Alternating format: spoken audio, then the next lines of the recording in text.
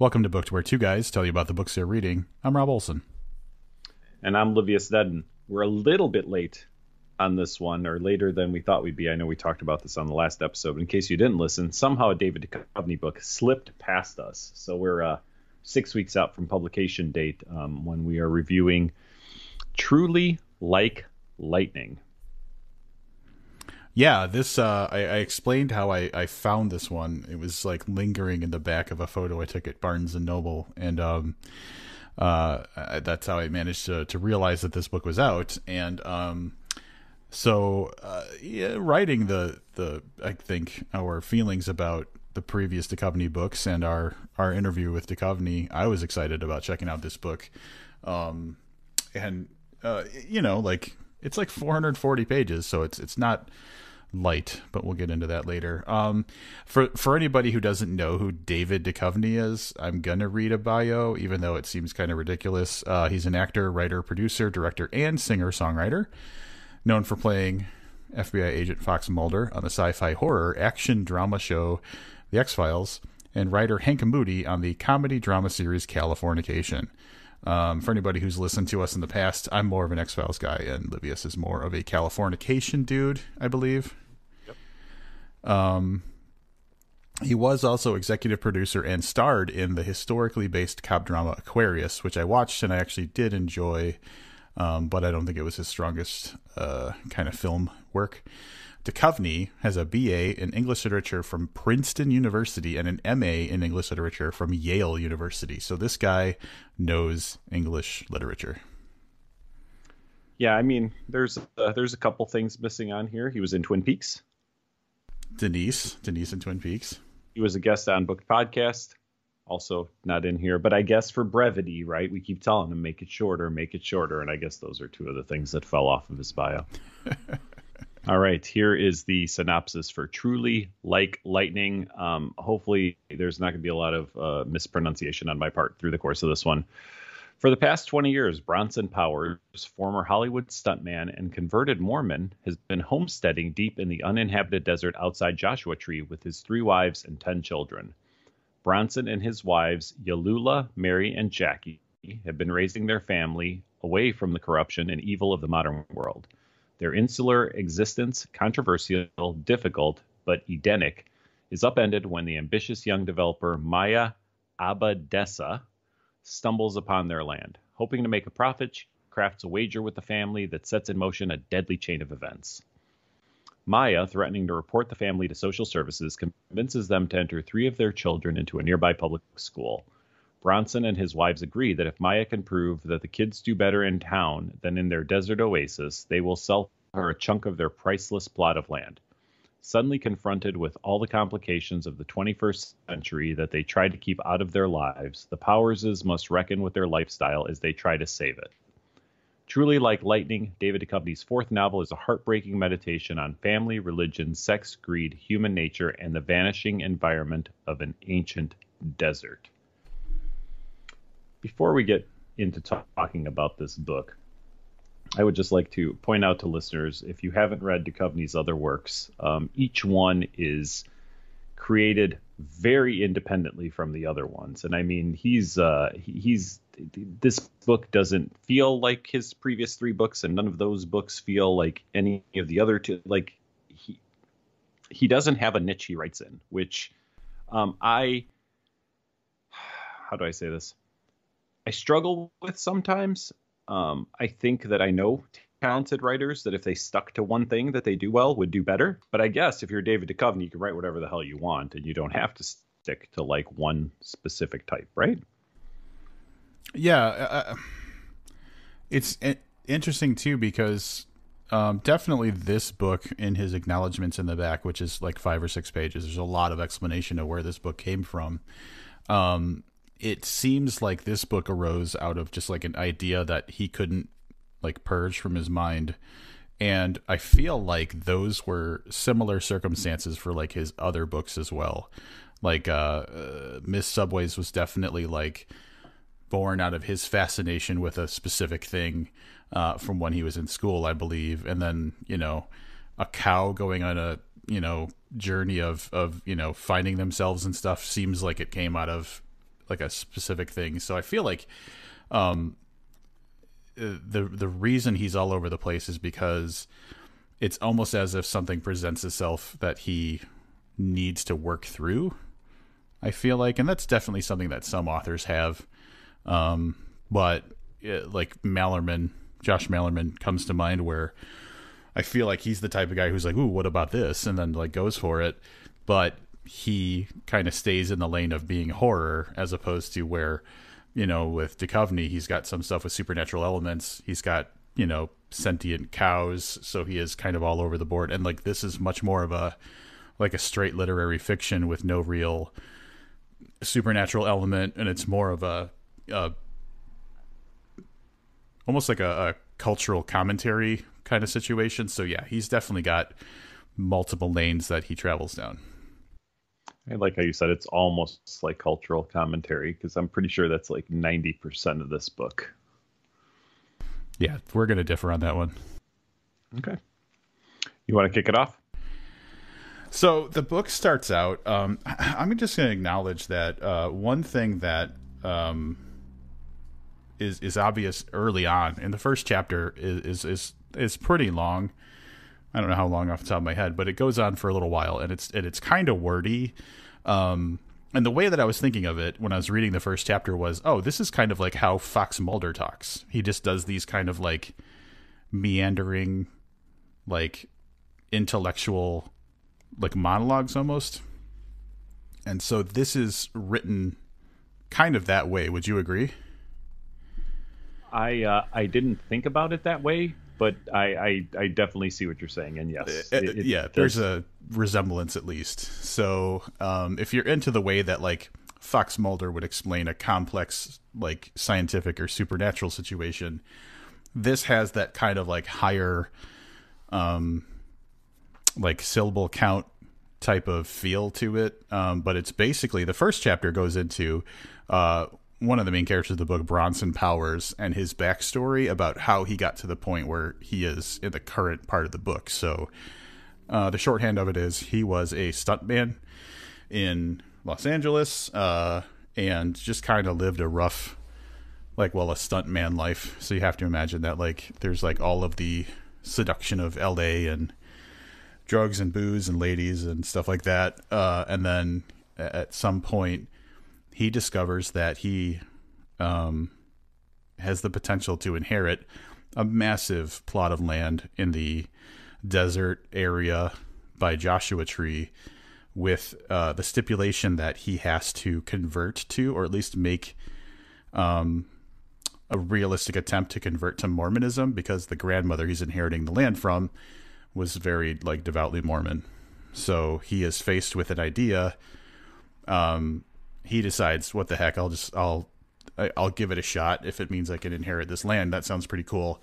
Becomes absolutely seduced by Mormonism, becomes devout, gets his land, and establishes a polygamous family in the desert on this land with a few wives, as it mentions in the synopsis. So that's the first chapter, is really just his backstory that gets him from being a stuntman in LA to being a husband with multiple wives and kids in a desert plot outside of Joshua Tree.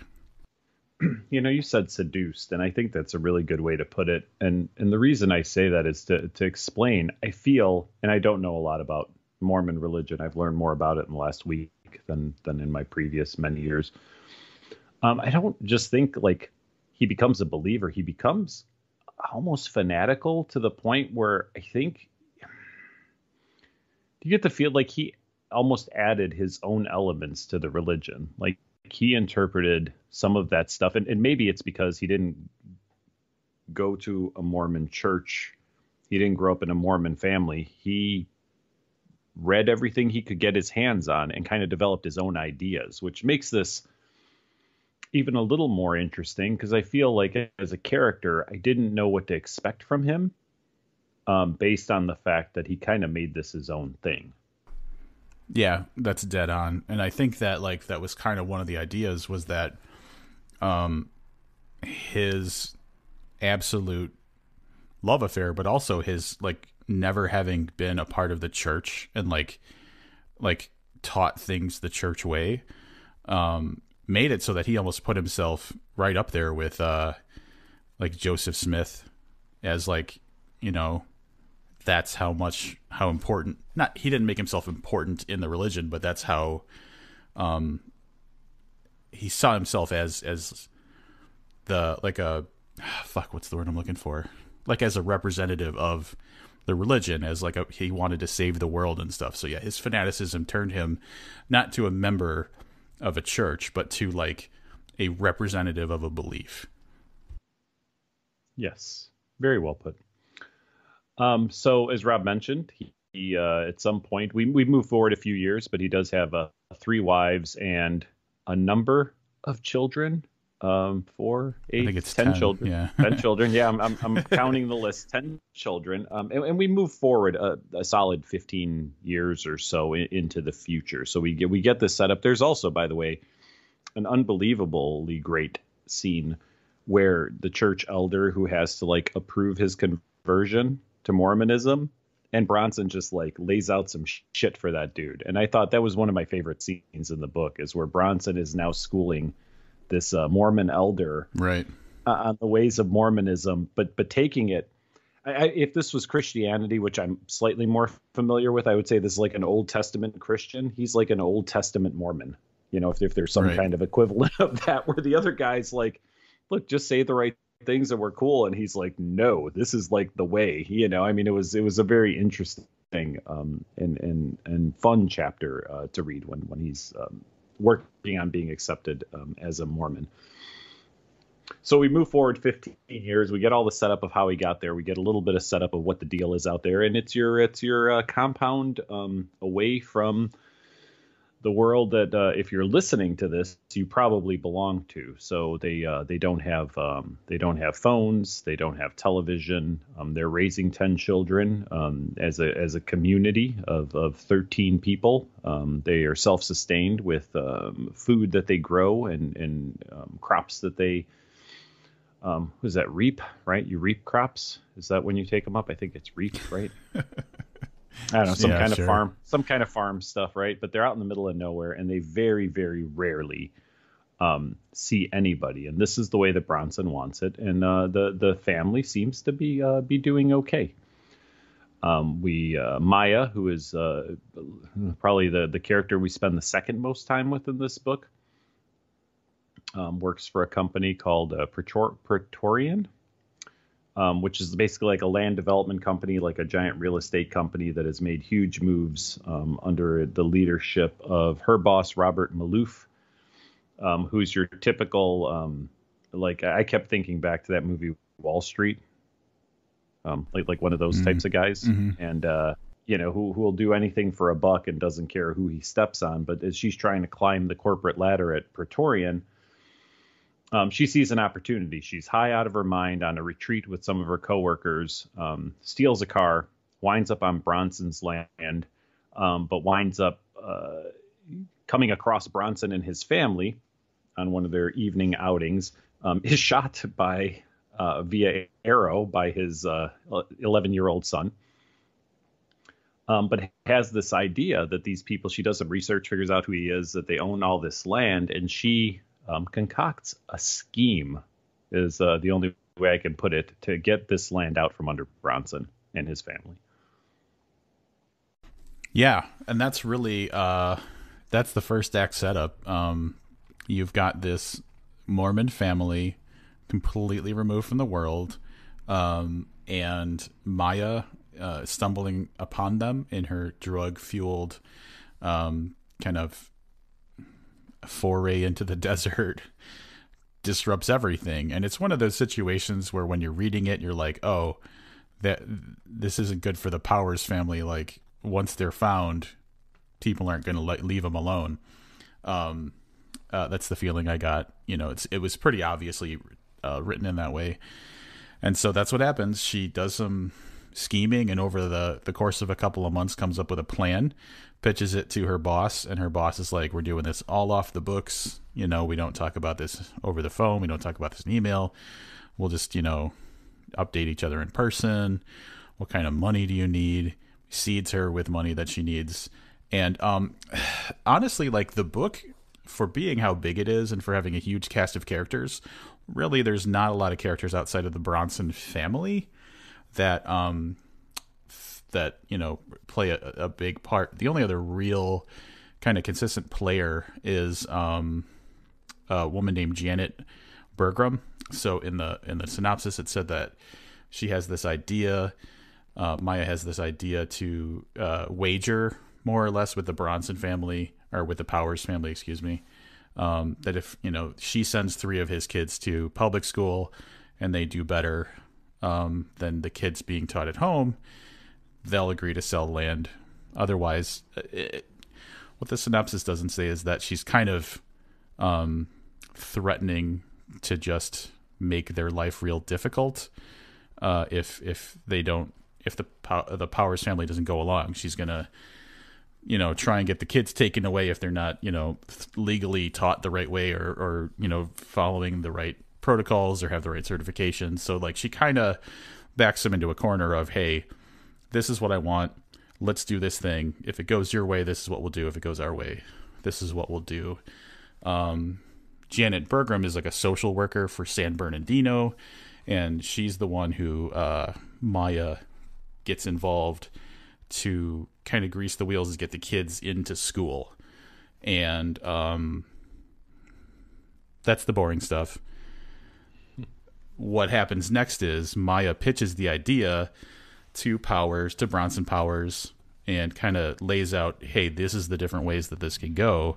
And he gets a little proud about it, I'd say. Yeah. And, here's what it is. He's made a decision for his family and how he wants to have a family. And oddly enough, and I don't want to get too heavy into the plot, right? Because I don't want to spoil this for anybody, but Powers' family's kind of doing okay, so this isn't, and they even make references to other situations like this, real world situations where you've had, Waco is mentioned, right? And then there's a couple of families, and I don't remember the names off the top of my head, where they were like this, right? Where you find this family that's completely off the grid and the kids are living, essentially chained up in a basement or something. This is not the Powers family. The Powers family's kids are intelligent. They might lack some finesse maybe in some of the sciences, but they're well educated, they're polite, they're happy kids, right? So as you probably can tell from the, and I mentioned in the synopsis of the direction we're heading, Bronson is left with no real choice, right, but to agree to this wager. And it's funny because you said there's not a lot of characters outside the Bronson family. There aren't even a lot of characters from the Bronson family, right? It really focuses on the adults. And then 3 children who are chosen, Deuce and Pearl, who are twins. They are 17. And Hiram, who is 11, who I mentioned as the bow and arrow wielding maniac from Maya's first involvement with them. But they are put up, financed and put up in Rancho Cucamonga. Am I saying that right? Yep.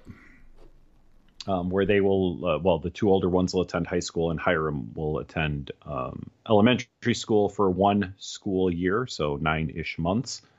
And then the deal is at the end of that they will test the children. So they did tests for the children before this started, and they're going to do tests afterwards and see if they've advanced enough. And if they advance enough, then Maya has won. And again, we keep saying a wager, and you think, who would make this wager? I think Rob touched on it a little bit. There are some threats behind that. Like, hey, listen, if this is all cool, then we'll back off and we'll leave you alone. But if it's not, you've got to deal with us and your land. So the rest of the book is what could possibly go wrong in a situation like this? Well, you take kids who have Deuce and Pearl are the only 2 children that were born outside of the compound, but they were very, very young, like 2 and 3, or 3, maybe 2 or 3, when they went there. So they really have no recollection of the outside world. But you've taken 3 children who understand nothing about modern technology, modern society, and you literally dump them into a school setting, which is probably always the trendiest, right? Especially high school, like you're expected to be on your shit. And then, we follow that story to its I was gonna say logical conclusion. Let's just say to its conclusion. Yeah. Yeah, so the rest of the book is basically like, how does this gamut play out, and who's going to come out on top, and really the setup just allows for and here's, I said earlier I was gonna disagree with Livius on the social commentary thing. And the reason I say that is because there is a ton of that. Absolutely, like basically every aspect of society is put under a microscope, but I think in a justified way, because you have people who've never experienced that society, so like they would have exaggerated reactions to things. But I would say that there's a lot of the book is character study of Bronson Powers, or the type of person who would choose to take a family away from the world and raise them in what he thinks is like a perfect situation. Is it perfect? Like, is this a flawed person? So there's a lot of there's a lot of the dissection of a character for the Powers people, but also like the greedy people like Maya, and to a degree her boss Robert Malouf. And then but there's a lot of social situations put under a microscope for sure. Yeah, and I don't know, and that's the thing. I agree with you. There's definitely a lot of character development, mostly for Bronson, right? And I'll say this: the kids, we don't spend a lot of time with the kids, and we see them develop very quickly, right? Like over the course of like 2 months, they're completely different people from when they were living in Agata de Vida, which is the name of the compound, is probably a bad term for the homestead that the Powers live on.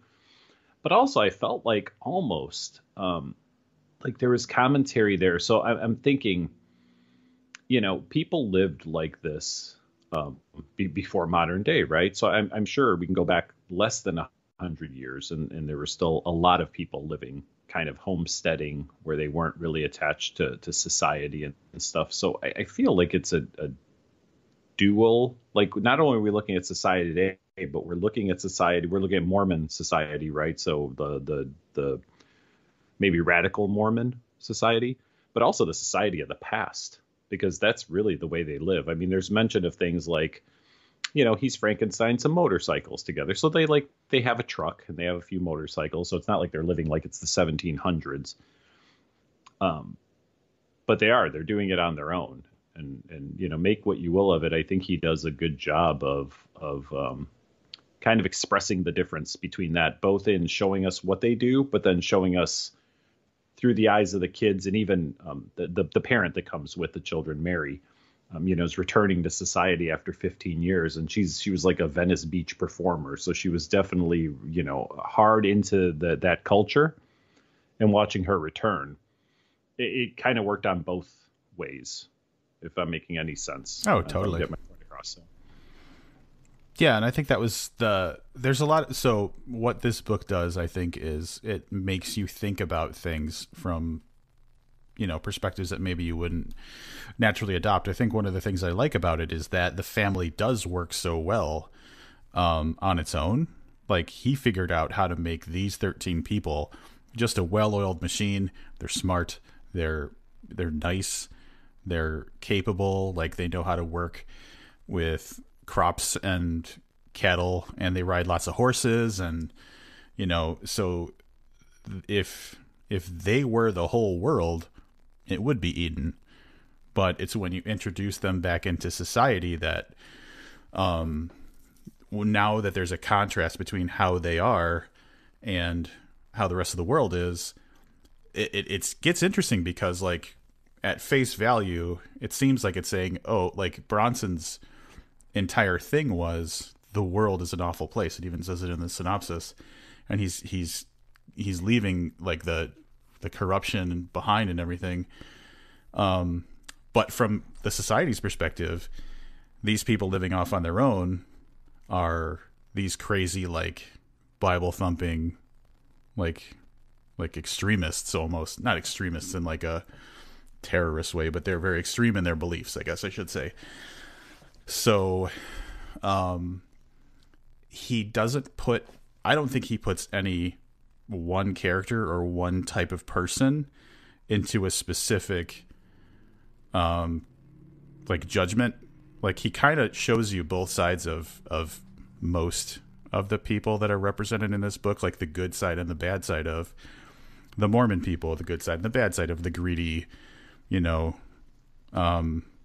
modern era people and stuff like that. If at least that's how I saw it. I agree wholeheartedly.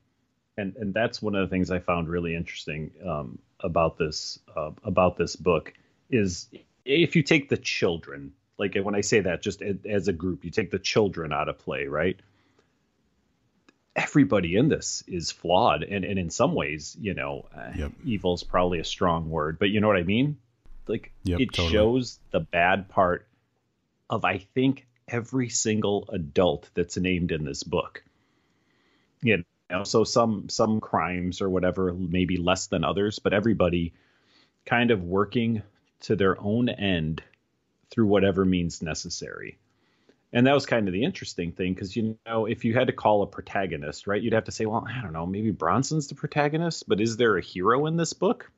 No, I don't think there is. Not to derail your thought, but I want to say something really quick, and this might be off the only person that is kind of unassailable is Jackie, and she's the one who suffered and died.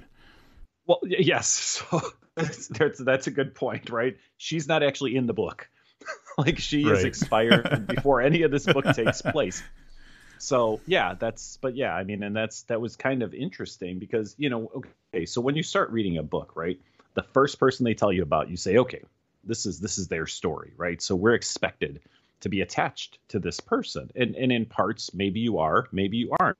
You know what? I don't see a problem with someone deciding to live their life that way. So I getting behind his story and kind of learning about what they do, and I'm kind of fascinated by it. Clearly, things change through the course of the book. But then so you say to yourself, well, Maya, the one who wants to break this up, is the hero. Well, she's not the fucking hero either, and neither is her boss. And even the social worker, who is probably the least at fault, still has motivations that impact how she handles things. And I think that's the thing I want to give Duchovny credit for more than anything. He told an engaging story, so let me get that out of the way. But the fact that he didn't try to exalt any one person in this story. Like I said, the kids are the kids, and they have varying degrees of success and likability through the course of the book. But yeah, the adults, all of them under indictment. I fully agree. And I was reflecting on that as I was getting toward the end of the book. I was like, because I always look for, like, what is the deeper meaning? What's the message? Who do we like? Who don't we like? I'm sure we all do. I'm not saying this is the special thing I do. And so, like, I kind of arrived at a very similar thing, which there's not a lot of people who don't carry blame. And there's not a clear good guy, like you were saying, Livius. So I fully agree with that. I feel like this is like, there are some books where that you can approach them at like the level that you choose to. You can just take it as like some light entertainment, or you could like think deeper about it, and it's like a more like a richer story. And I feel like this one kind of makes you think more about things than, it doesn't really give you like the easy ride option. I don't know if you agree with me on that, but like it's definitely a thinker of a book. Yeah. I disagree slightly. I think people can just breeze through this and choose not to look at that stuff. Do you know what I mean? But I think it's a richer book if you spend the time to put the thought into it. Okay. When we announced we were doing this book and we were off the air at that point, I'd looked up some of the reviews because I was like, oh, it's already got like 80, 90 reviews or whatever. So, of course, what I do, I went to some 5 stars, I went to some 1 stars, and I want to address this one because I read this to Rob, and I want to address it to the audience, right? So, and I can see where someone's coming from with this. It says it's too political. The story is simply not believable, and the writing is too political. So I don't think the story is not believable. The wager part, I struggled with a little bit here and there. This is me, not the review, by the way. But the writing is too political. I find extremely irritating when writers try to shove their political views down your throat. I will not be buying any more Duchovny's books. Not sure if I will finish this one.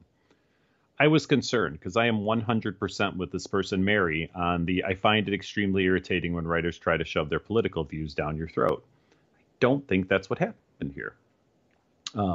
If you read the author's note at the end, you'll understand, and Duchovny addresses this a little bit himself, but I think that it gave a pretty fair shake to the different types of people. And when I say fair, good things and not good things, as we just mentioned, and that's probably the only other book I can think of that had a lot of political slant to it that was like this was Rob Hart's The Warehouse, which I also believe I gave him credit for doing a good job, at least in trying to be even keeled. Yep. And not just, moving through a story through the lens in which he sees the world, but understanding that there are other thoughts and ideas out there. So, and I think Duchovny did a pretty good job of that in this book. I would say, especially since he makes no effort to mask how he feels about things in the acknowledgments. He did when he represented, so not to throw it all into a political perspective, but when he represented the right winger people, he did it, he gave them the kind of what the stereotypical, he gave them what that Mary person was complaining about, but he also gave them a fairer shake too. But when there was the other side, the liberal people, you saw the good and bad from those people too. So I will agree. And I was hyper aware because once Livius read that, I was like, oh, I know he hates this stuff, so maybe we shouldn't even do this book. But I think that Duchovny rose above the idea of just using his book as an opportunity to shit on a person or a belief, and made it more a representation of what happens in the real world. While I'm on the 1-star reviews, I guess I'm going to read this other one. There's only 2 1-star reviews. I'm not a prude, but really, a lot of the swear words weren't necessary. All they did was throw me out of the story. Did you feel, and I guess we're different creatures, right? But did you, I'm trying to think, when the kids would curse, the parents would tell them to stop. Yeah. So I so just thinking. There's another one, and I think it might be a 2-star one, that complained about how he really likes to write graphic sex scenes. And when I read that review, I was like, was there a sex scene? I don't remember. I don't want to spoil it for anybody. I do remember there's one, I don't even know if it's a sex scene, but it really kind of gets, but yeah, no, I can't think of anything. Are we just that callous? Was there just a shit ton of swearing and a lot of sex scenes, and we're so callous that we just, I know you accuse me of this with gore and stuff, where I'm just it didn't affect me at all. I hardly noticed it. Maybe that's where we're getting to be in our old age. That is a possibility, but I here's what I'll say. If there wasn't enough to make me be like, oh man, there's a lot of boning in this story. And I feel like I would think that if it was gratuitous, or you know what I'm saying? So, not everybody, what did I say to someone one time? Not everybody is qualified to have an opinion. So listen, well, we're professionals. Yeah, so we are qualified. Yeah, obviously. Some people should take some stake in what we have to say. I wonder how many of these reviews are written by Mormons. I wonder if the Mormon community actually is oh, hey, this book is about Mormon homesteaders, and they pick it up. And is that why, there was too much swearing for one person or too much sex for somebody else? I don't know. I had not thought of that. It's definitely a possibility. Yeah. Either way, I think that I'm not saying that. So I'm just saying those particular negative reviews are a little off base. But, I'm sure some of the glowing 5-star ones are like, I love Mulder. So like, Yeah. what can you do? Yeah, and that's fair. And we saw, to be fair, we saw a lot of that as commentary to our reviews and our interview with him. Oh my God, yeah. Yeah. So, I don't. It's like I said. It goes back to he's a talented writer that is overshadowed, I think, by his acting career. Which, let's face it, I mean, one of them made him, I'm going to assume, gazillions of dollars, right? And the other one probably gets him a couple nice paychecks here and there. So he should. I'm happy he leaned into acting, but he is a very talented writer. His acknowledgments also kind of talk about, I think, some of the inspirations for the story that became this book were particular authors or particular works by authors that he was studying when he was in college. And I think he said that he got into acting because he wasn't, like, there was something he didn't feel quite ready about with writing. I can't remember exactly. I read the acknowledgments a while back, but anyway, like if you read the book, check it out because he kind of goes into that a little bit, and it's interesting. Also, it's nice to see that Chris Carter is one of his beta readers. I saw that. I was like, oh wow, he's just, hey, Chris Carter, I need you to read this for me. Tell me what you think. All right, now this is not a shot at Chris Carter. Is Chris Carter doing anything? I mean, has he done anything since the X-Files and some of those spin-off shows? Oh, like Millennium or wasn't it? Wait, was that? I'm pulling him up on IMDb, yeah. But me too. No. He has recently been at the helm of some X-Files anthology, story series. Here's the thing: when you create the X-Files, I mean, you can just that's enough. I like that it is IMDb. Jesus. Based on the characters created by him, he also has a listing of The Sex Files, a dark XXX parody, and the sequel, The Sex Files 2, a dark XXX parody. Oh, God. Just because it's based on his characters. Wow. Yeah. Yeah, but it looks like really, it was Millennium and then X-Files and The Lone Gunman and then, the revival of the X-Files. But other than that, there's Harsh Realm. I don't seem to remember that was only 9 episodes. But yeah, it seems like he did X-Files and then was like, yeah, I'm done. God bless him. Well, this is what we've talked about this before. If I got one movie that paid me $25 million, no one would ever hear from me again. Yeah. And the other side of that is Tom Cruise doesn't need the money. Just step down and let someone else take the limelight. Let's get some fresh talent in there. If you do the one big thing and you blow up, step aside. Give us someone else to give us some new art. Yeah. I agree. This reminds me of the James Spader interview I read when people asked him, they're you do less. And he's like, I have some money and I'll do something when I need more money.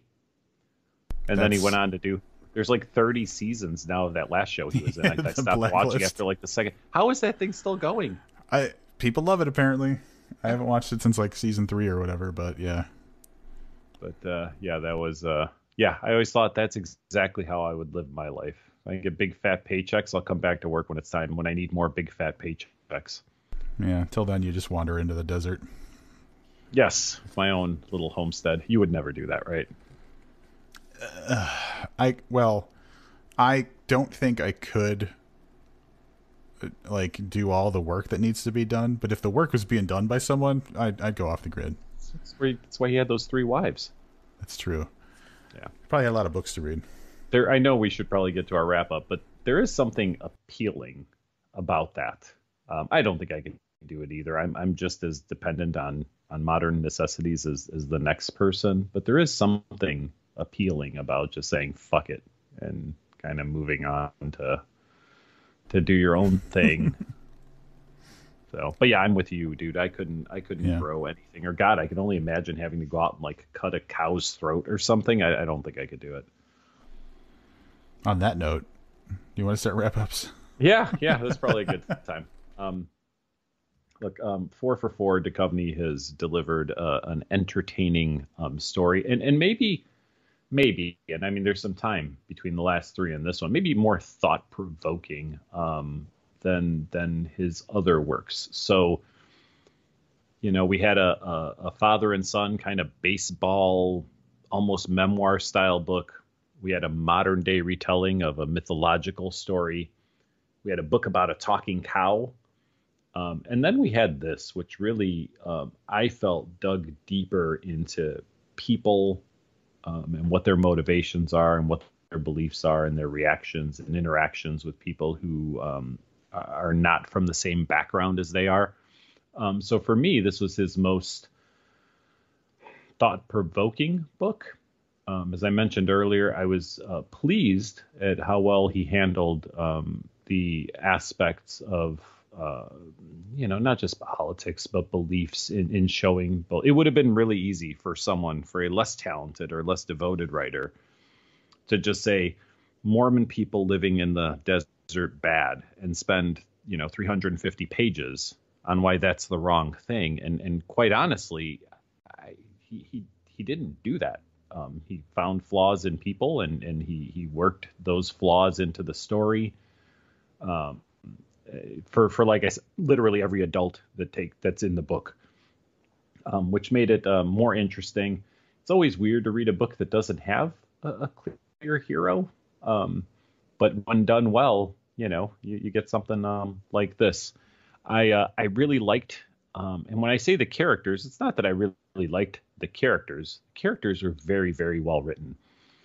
I think his use of language was really solid in this, and I liked the pace. I did see one review that said it could have been 100 pages less. I don't know about that. I was a little worried at how wordy it was in its description of Mormonism and Bronson's journey into it. And I was like, I think I messaged Rob and I was like, holy shit, I'm 20 pages in and this is super dense. But it really opens up after that introductory section that gets you caught up to where we're at today. I hope David Duchovny keeps writing books. This one, after averaging out our 8 categories, I came up with an 8.13 out of 10.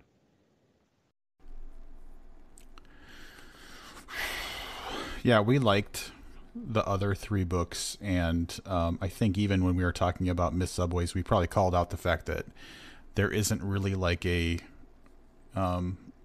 raging similarity between his books. I was interested in reading about a family of Mormons living this ideal life and having it disrupted by modern society, because I'm an outsider to religion in general, and so it's always fascinating for me to see the depiction of people whose religion is the focus of their lives. And like Livia said earlier, he could have really just painted a simple picture of these people, and he did not in the least. He made them very nuanced. He made them great in a lot of ways, and he gave them flaws in a lot of ways. He didn't do surface level pitfalls of a heavily religious person. He built into these characters real unique qualities. So that was well done, and that carries on to the rest of the characters. Like Livia said, the character development is wonderful. The story is unique and interesting. It makes it so it's easy to play off of the contrast between one thing and another, whether it's religion and not religion, whether it's this homestead life versus, the modern society, whether it's, right versus left. The book is just ripe for seeing things from different perspectives and kind of making your own decision about what's good and what's bad, without it telling you on its own. It's a really fascinating book. It made me think a lot. And it was entertaining. It carried you through. There was definitely plenty of substance for, the development of the individual characters, and then the arc of the overall story was well developed. So the dude just knows how to write a book. He knows how to craft an interesting and compelling story that takes you forward. I was very happy with the way that it all played out. I was interested because and this won't really spoil anything, but even in the last, I don't know, maybe like 15% of the book, or maybe even like the last 10% of the book, you weren't really sure how this was going to play out. So it really built until the very end. But when the ending ended up being what it was, I thought it was really great. I thought it was well done. So overall, he crafted a great book in all the metrics in general. The only thing that I dinged a little bit was pace, and it was more because it was fine with me, but I imagine that there would be people who would think that it was like somewhat overly verbose, and that would kind of slow things down a little bit. But also, it's a huge ass book at 440 pages. Overall, I had almost nothing really. I don't think I have anything negative to say about that. The pace thing was just a little bit off for me, so that got a 7, and that's the lowest of all the 8 categories for me. Overall, I gave it 8.5 out of 10, so just a little bit higher than Livius, and our average overall is 8.3125 out of 10, which I think is a great score. It is. You don't have to think it. Factually, it's a great score. It is. All right, now let's talk about the elephant in the room. Did it throw you out of the story every time one of his wives referred to him as bro? It threw me off balance a little bit, yeah. Yeah. And then I was like, well, Bronson, is it Bra? And I was like, oh God, that's even worse. Yeah, that's worse. Yeah. Like Braun would have been fine. Yeah, I would. Yeah. But bro was tough. Bro was tough. And I mean, it probably only happened like 15 times, but every time I read it, I was like, oh fuck, here we go again. Like it was just, it stood out so much that if you ask me how it felt, they must have called that 300 times, and I'm sure it's like a dozen. So, at any rate, nice job, Mr. Duchovny, if you happen to hear this at some point. Nice job. I'm looking forward to what next must be like a space opera from him. Oh, God. Hey, can we talk about Mormon stuff a little bit? Yeah, let's do it. So I want to talk about the fact that so we mentioned that there's an acknowledgments in the back of the book, and he explains a lot of the book. And one of the things he does is he makes mention of back in 2000, so this idea has been cooking in his head for a while. He got really fascinated with this Mormon forger, whose name I'm looking up now because I can't remember.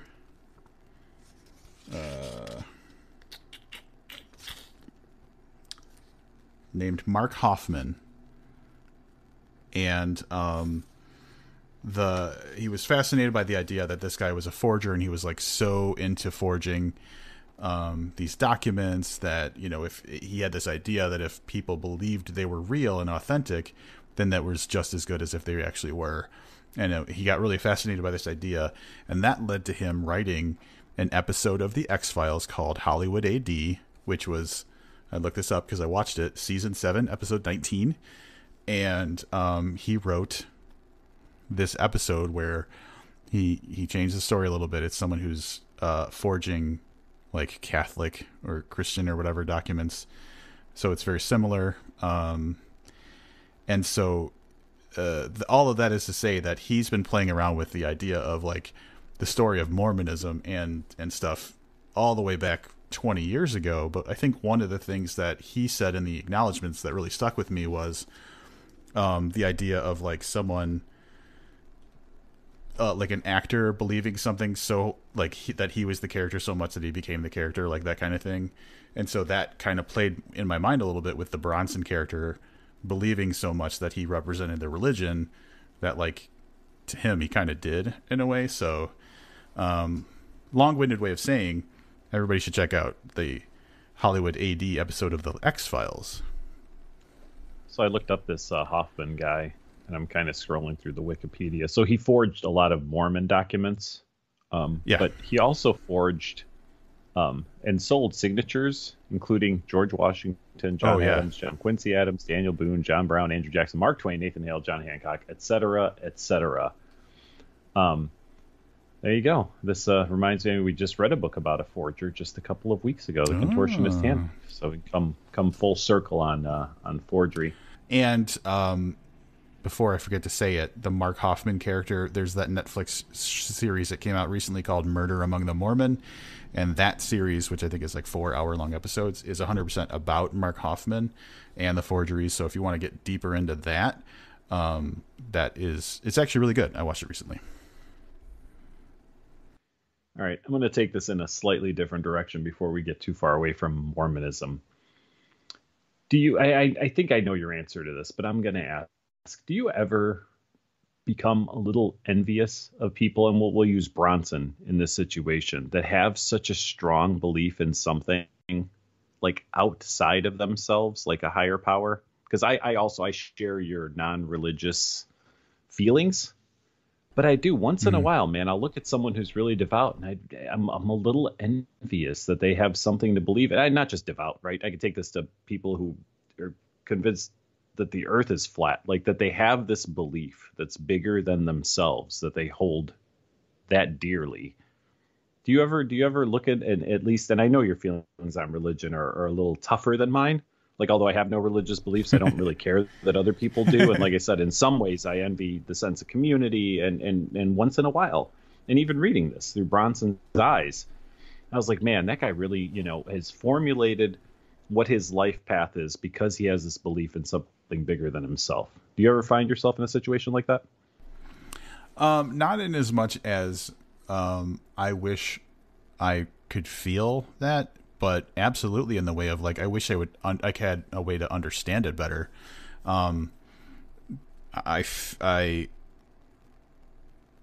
It is something that I've never, like, I mean, I've been absolutely certain about things in my life, but like not to the religious, like full faith, like minus, proof or evidence or whatever type of belief that you're talking about. So like, I think I see it more as I'm fascinated by the idea that someone could be fully, I don't want to say blindly, but you know what I'm saying? Like fully faithful in something, in a way that I never have been. I want to know more about that, but I don't feel like I'm missing out. Yeah. And I don't most of the time, but every now and then, and even a little bit in this book, it's like this guy like uprooted his whole life around this belief. And I wonder what that's like. And I'm a little envious that, so at any rate, it's interesting. I always have found religion fascinating, even being a non-believer. And I don't imagine that's going to change. I work with somebody who's devout Catholic who, I think thinks I can be converted. And, that's the whole thing. And what I told this person was, look, it's not that I'm opposed to the idea. If one day I wake up or something happens that causes me to feel something, whatever, bigger, stronger, more spiritual than myself, then who knows? Maybe I'll be in the pew next to you that following Sunday.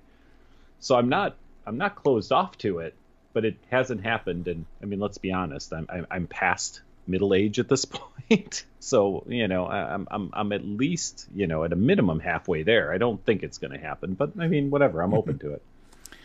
Yeah, I've always taken kind of the, like, whatever gets you there kind of approach. Like, if religion is the thing you need to make you, like, the best person you can be, like, that's great. I'm never going to criticize that. But, like, if you're the type of person that uses religion to manipulate people and, like, be not good, obviously I'll have a problem with that.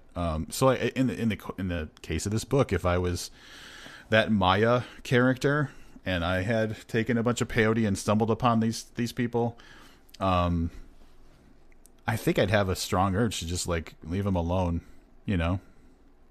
Yeah. Which ultimately we would have had no story. Yeah, it'd be a shitty book. But yeah, yeah, that's yeah. And I think there's a point in every book, and now I'm moving away from religion, I guess.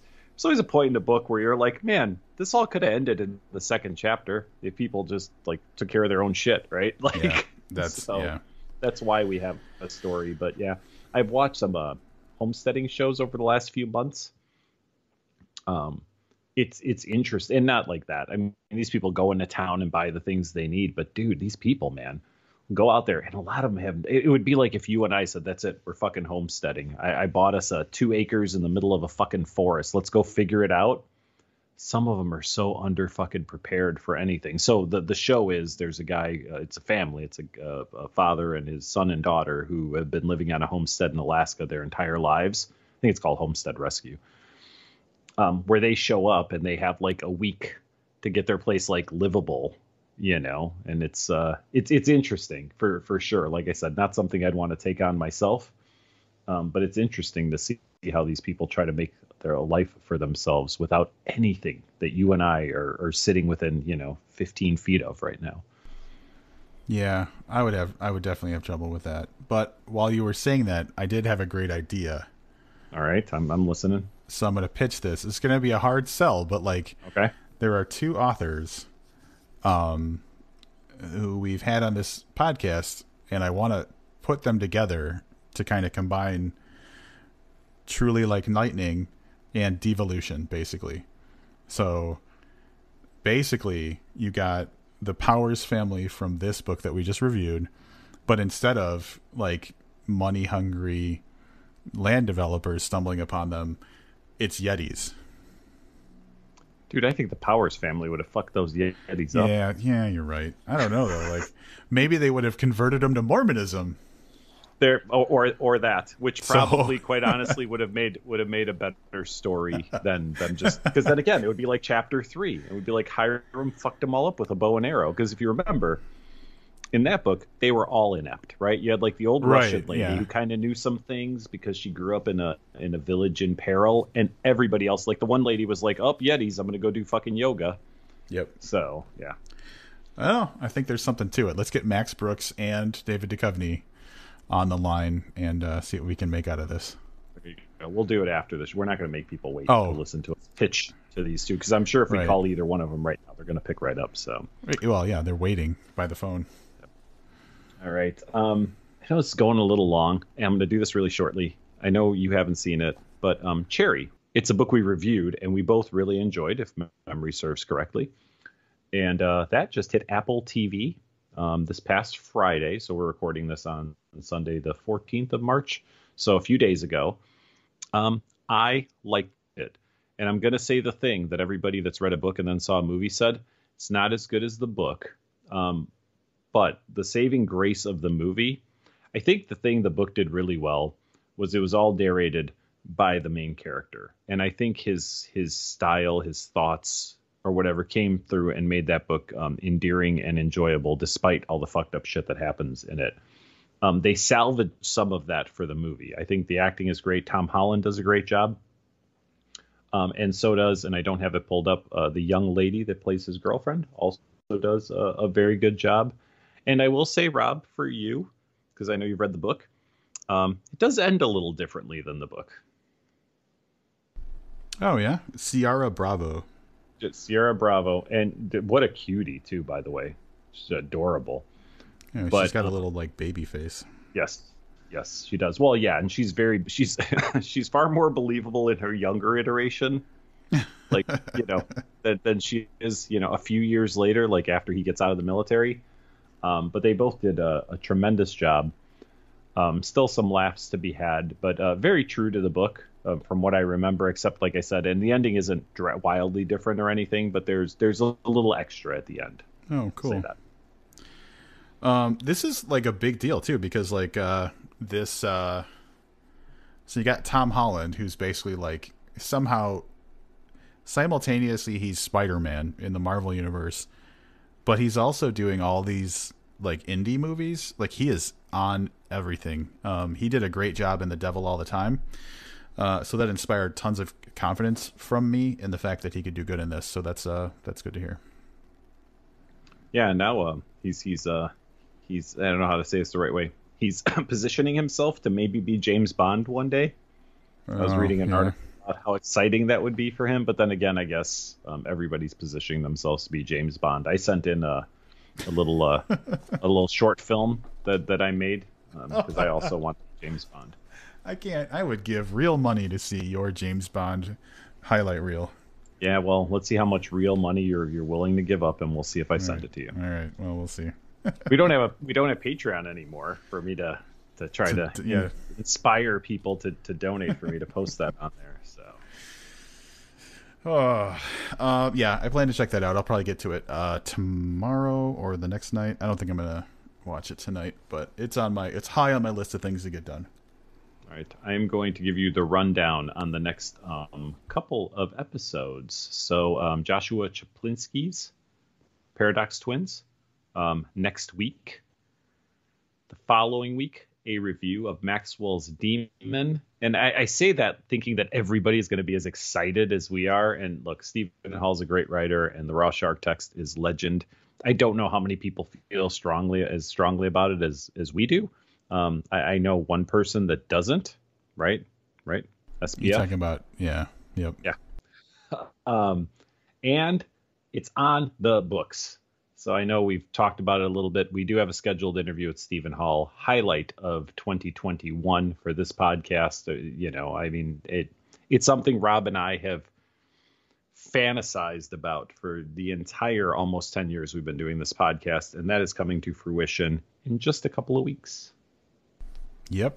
That's I'm excited about that. I don't show excitement very much, but I it's funny because Livius, we like share an email for the podcast, and sometimes I'll read the stuff or I'll send the emails. Sometimes he'll read the stuff, he'll send the emails. And I got to watch this back and forth of planning out the interview unfold. And every time I saw a new email, I was like, oh, this feels nice. So definitely looking forward to that. And we actually got a little shout out on the social media from Stephen Hall. I had posted on the Booked account a picture of our upcoming books, which was this Duchovny book, also the Paradox Twins book, and Maxwell's Demons. And I said our next several episodes are going to be fire. And he shared that on his story saying, looking forward to talking demons and sharks with Booked Podcast. So that was kind of nice. I like that he allowed in there for us to talk about sharks too. Yeah, I feel like good. We got the okay to be like, all right, so Maxwell's Demon was fun. Let's talk about shark text. Yep. Yeah. So that's good. Looking forward to that. Very, very excited about that. Yep. So that's it. I am off to finish Joshua Chaplinsky's book so I can reread Maxwell's Demon. I'm also trying, guys. I'm trying. If you're a Mormon, pray for me.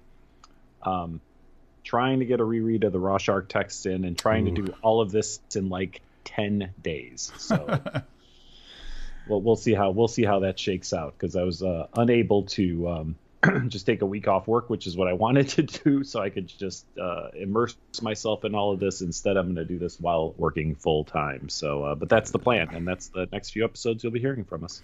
And we got the daylight savings time, so you even lost an hour, so you're even more against the clock. So let's get you out of here. Yeah, can I tell you how fucking sleepy I am right now? I tell you, seriously. So past my bedtime. Yeah. All right. That's going to wrap it up. Thanks for joining us. Come back next time where we're going to be talking about some twins in a paradox. Until then, I'm Rob Olson. And I'm Livius Nedden. Keep reading.